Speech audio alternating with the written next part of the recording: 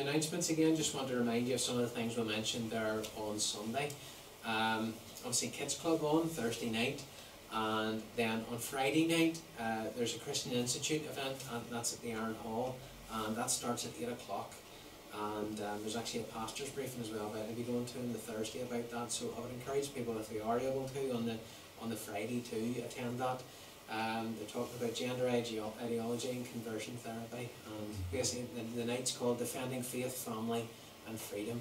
So these days we're living in, it's good to be informed about these things as well too.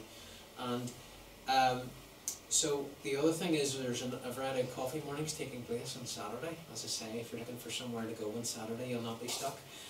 So there's Strain Presbyterian in the morning, and then also Second Cumbers having a coffee and wellness morning, and that's from 10:30 to 1 o'clock as well. And there's various things like that as well. So I encourage you, even if you are able to attend any of those, to do so.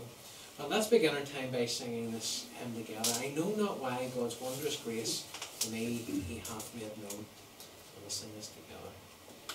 You think you might need to hit the B, the on blanket. Just hit the B button. Blanket and all. There we go. Thank you.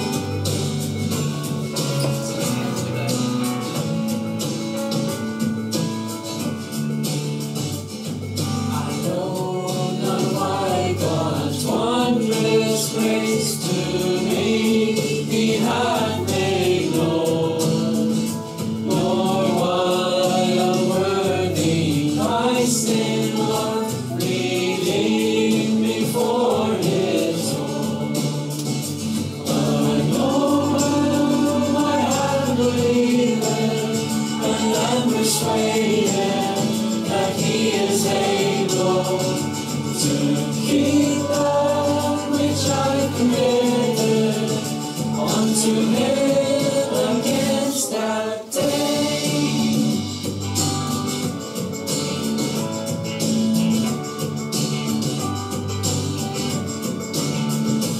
I know not how His saving faith to me He did impart, nor unbelieving in His word wrought peace within my heart. But I know I have believed and am persuaded that He is able to keep that which I've committed unto Him against that day.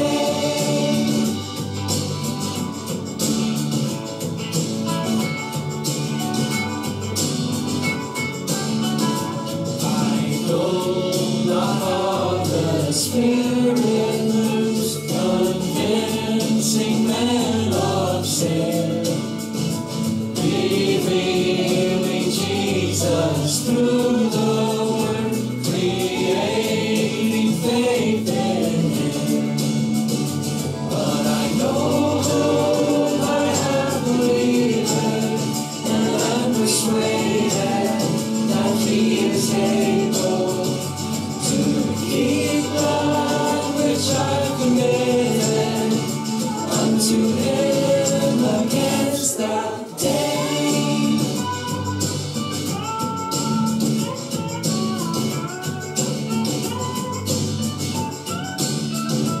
I know not what of good or ill may be reserved for me, or weary ways or golden days before His face I see. But I know not when my Lord may come at night or noonday fair, nor if I walk the vale with Him or meet Him in the air. But I know I have believed and am persuaded that He is able to keep that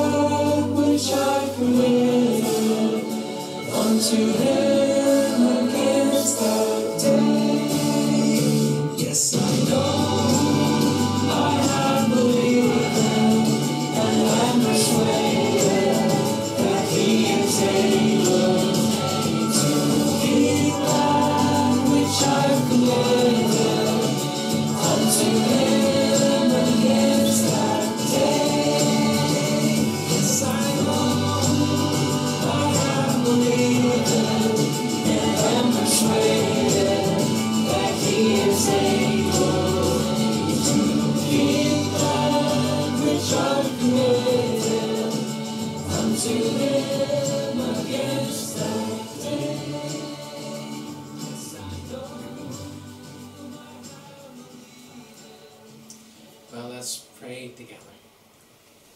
Heavenly Father, we want to give you thanks that we can meet here once again, Lord. And Father, we give thanks that, Lord, your wondrous grace has been made known in our lives, that you've opened our eyes even to the truth of the gospel, and that, Father, you have saved us, you've forgiven us for our sins, Lord, and you've given us that assurance that you'll keep us, Lord, until that day.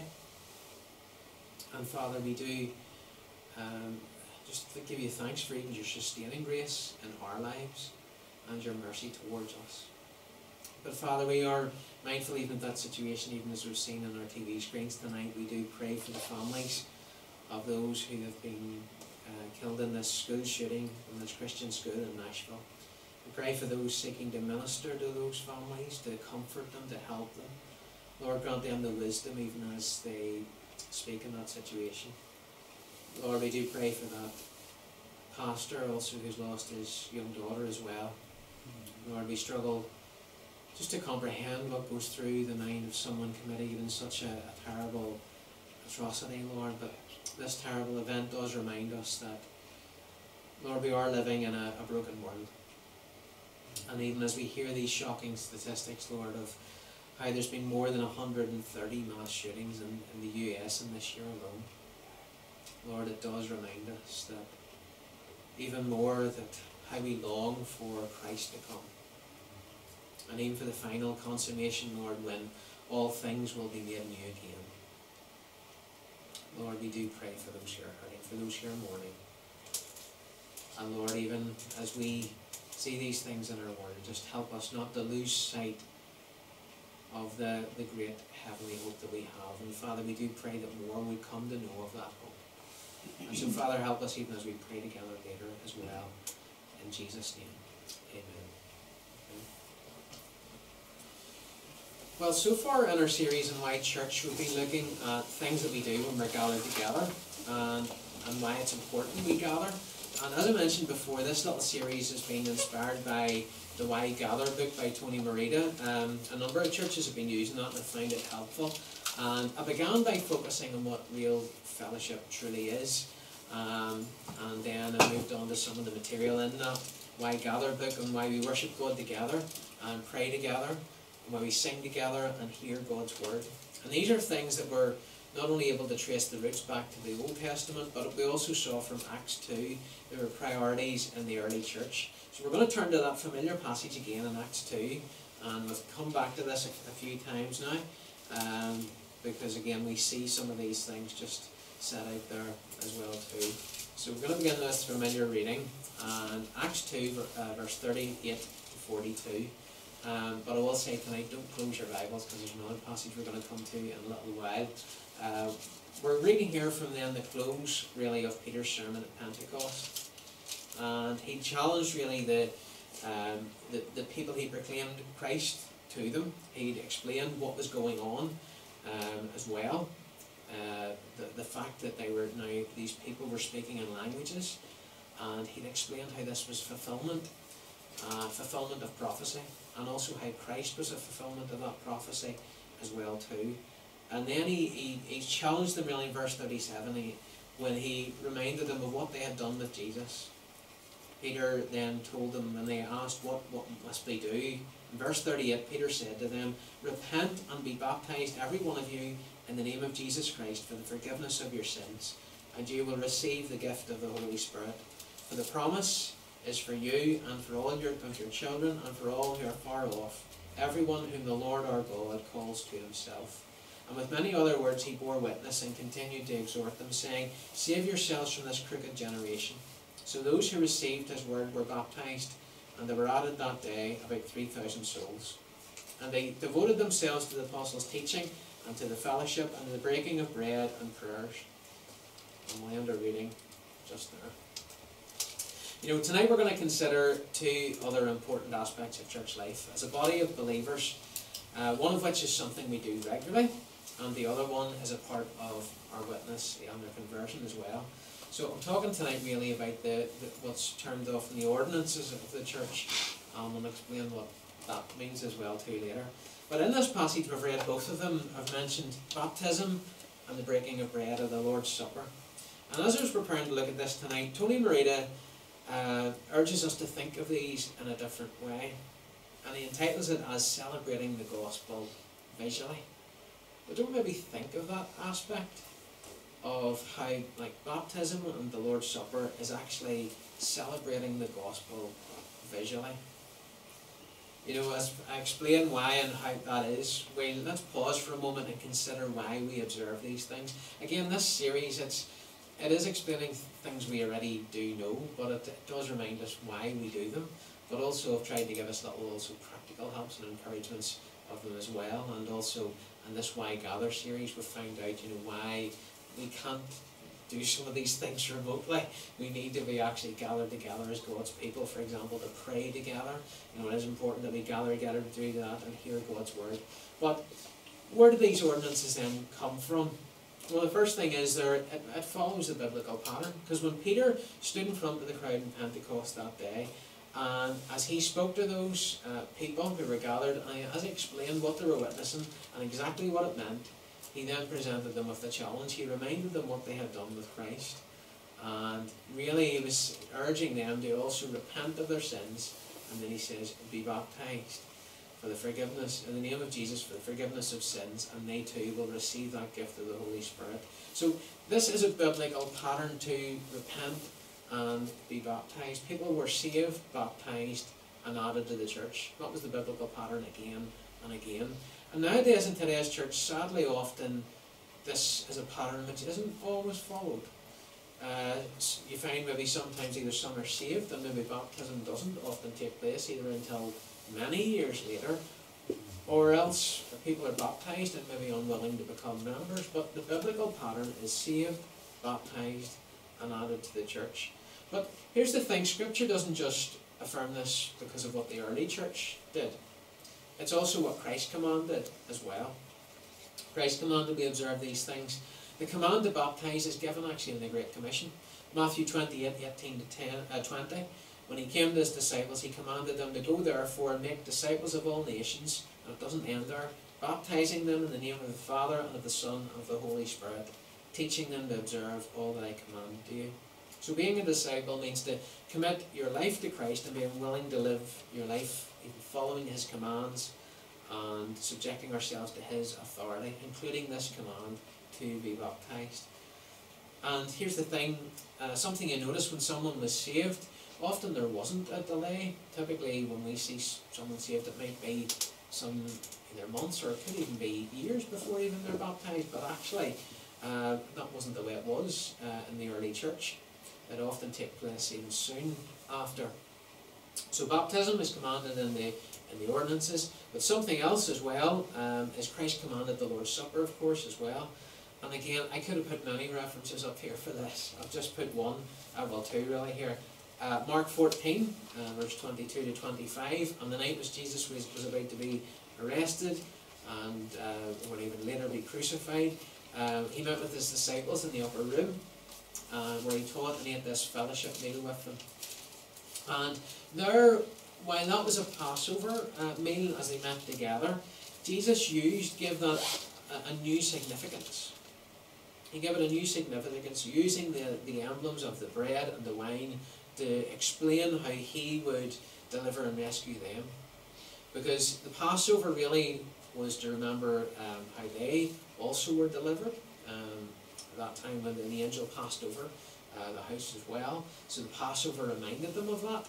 And now that took on new significance from Jesus when he taught them how he also would deliver them. But of course he was going to give of himself. He would be the Passover lamb. And 1 Corinthians 11, of course, that's the passage we read every Sunday, and that's the larger sort of passage that's taken from. Jesus said to his disciples to do this in remembrance of me. As often as you drink it, in remembrance of me.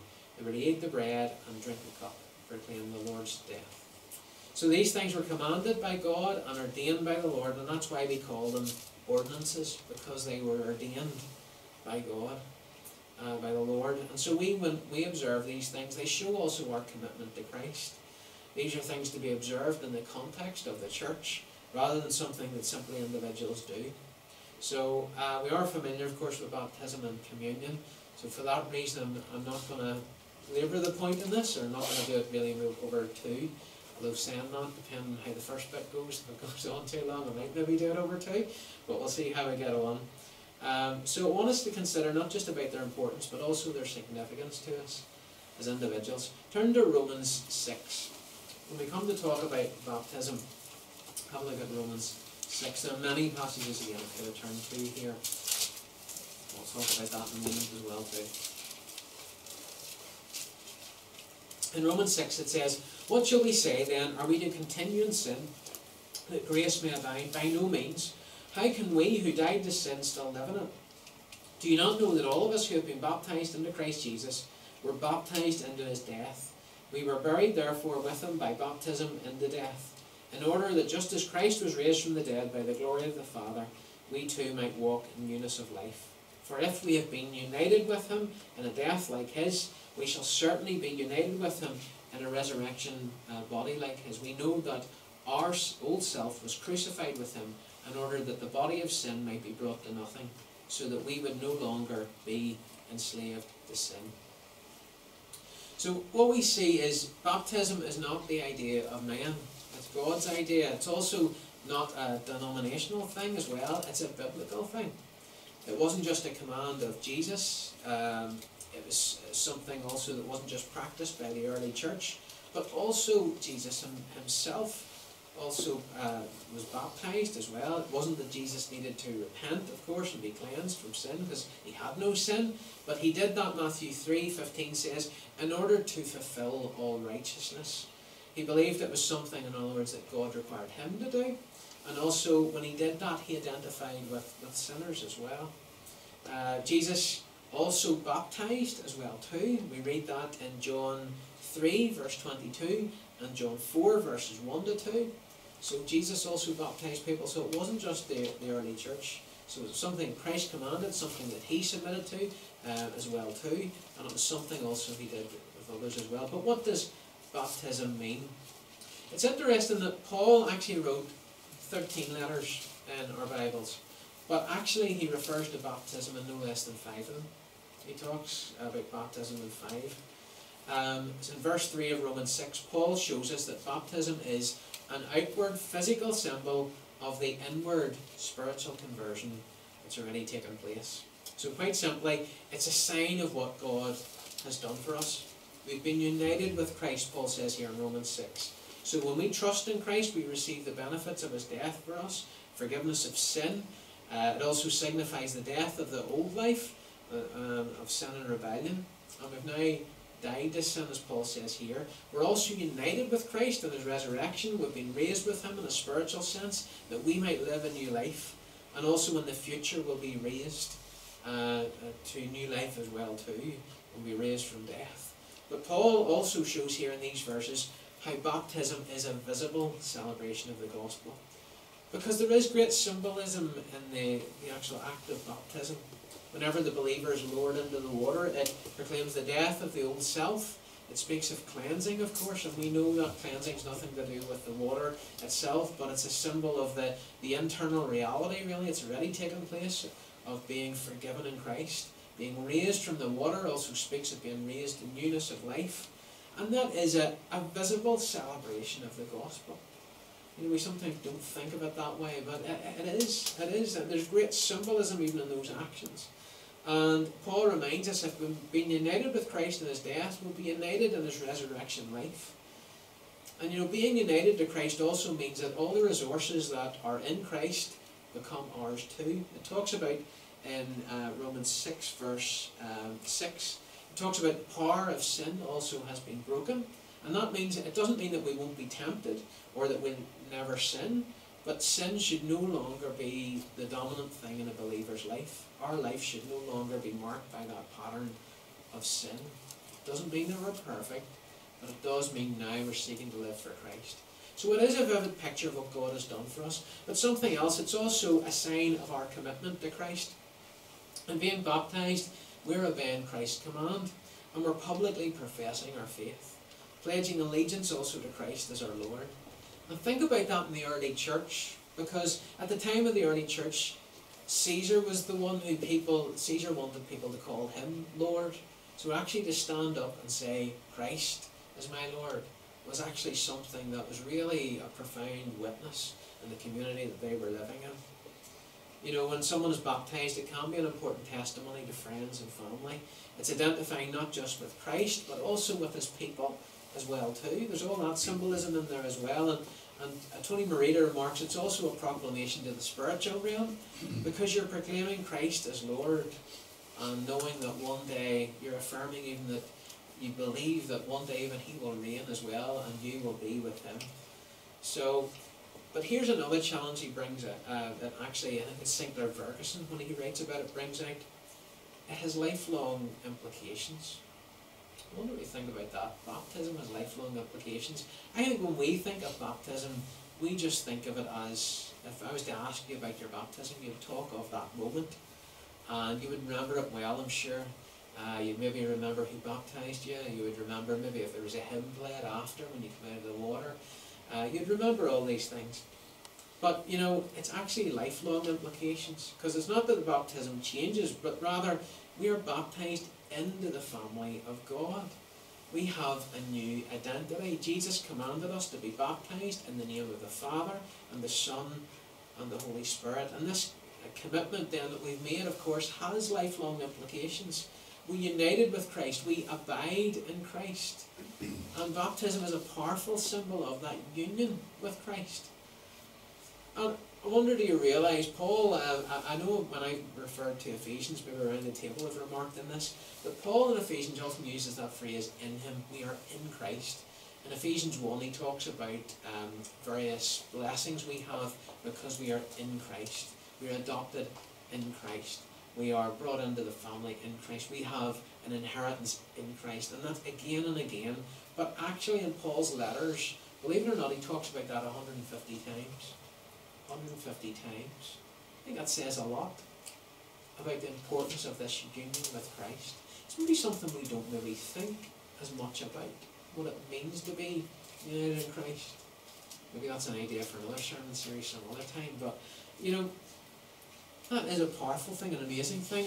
But sadly today we're living in an age where atheism seems to have a great sway, and I only found out about this actually just reading this morning. Apparently in the new atheism movement, there's been some who have been demanding a baptism renunciation certificate. It's those who have come away from the faith who said now they want to repudiate the baptism that they have received and become unbaptized. How tragic that is. But listen to what Hebrews 6 says about such people. Hebrews 6 verses 4 to 6. For it is impossible in the case of those who once have been enlightened, who have tasted of the heavenly gift and have shared in the Holy Spirit, and have tasted of the goodness of the Word of God and the powers of the age to come, and then have fallen away, to restore them to repentance, since they are crucifying again the Son of God to their own harm and holding them up to contempt. You know, that's not to say that a backslider can't come back to the Lord. You know, certainly we have, I'm sure you've known of others who have come back to the Lord, and we give thanks to God for that. But for someone who stays in that willful state of rejection, it shows that what did they truly believe in the first place? You know, we need to pray for those who have strayed from the faith. To pray that the Lord would bring them back, that the Lord would speak to them again, and keep praying for them, not give up on that. You know, baptism is such an important, visible display of the gospel. It's a powerful thing. But also so is communion. And you know, one of the things that we did one of the times in one of our college teams, we got the opportunity actually to go into, it was a Catholic school, and actually they were curious about what Baptists believe. And one of the ways we actually talked about what it means to be a Christian is actually using the ordinance as well. We talked about distinctives of what Baptists believe, but we also used baptism to speak about conversion, and we also talked about communion to speak even about Christ's death and the significance of that. You know, because it is a visible proclamation of the gospel, and what we see from our Bibles is that the Lord's Supper, the ordinance of communion, is important. You know, it's not just some extra part tagged on at the end of a service, but an active part of the main service of the church. And I very much believe that. It's normally why I don't actually usually go to the door, because I actually want people to stay for the communion and normally try and make that part of the service. Now, this passage in 1 Corinthians reminds us of what we do at the Lord's Supper. If you turn to 1 Corinthians 11, I'm not going to read this whole passage, but I'll refer to some verses in this. There's several things we do, and again, I know you know these things, but we'll just remind ourselves of this. Because when we come to the Lord's table, we remember, of course. We remember Jesus' death, we remember the significance for us, and those emblems symbolize what Jesus did for us. The bread, reminding us of his body given for us and broken for us. The wine and the juice reminding us of how he gave of his lifeblood. And we see that in verses 24 to 25 in 1 Corinthians 11. When I think about that in a city like Corinth, which was saturated with idols, when the believers sat down and received the bread and the wine together, they were affirming their faith in Christ and to one another to live for him. This reminder was needed. They did that regularly, reminding themselves in the city of idols where they lived, they were saying, no, we belong to Christ. And that communion was an important part of that. It was a testimony of that as well. Also in communion, of course, we know we give thanks. At the table, we give thanks for what God has done in Christ. There's something else we do. We also examine ourselves. And verse 28, we see that. And that's something, I'll say more about that in a little second. We'll come back to that. But also in communion, we share in fellowship with others as well too. As brothers and sisters in Christ, we all sit around the table.